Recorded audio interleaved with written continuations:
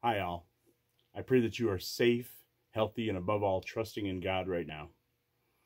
I want to invite you back to this YouTube channel for Sunday service at home with Pastor Tyson and I.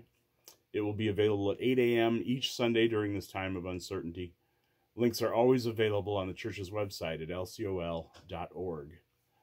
I hope you are getting Pastor's daily devotion email as he takes us through the Gospel of John. If you are not, you can also sign up for that at lcol.org. I want to leave you with this simple chorus today that reminds me to keep my eyes on God at all times, and He'll be with us and guide us through all adversities.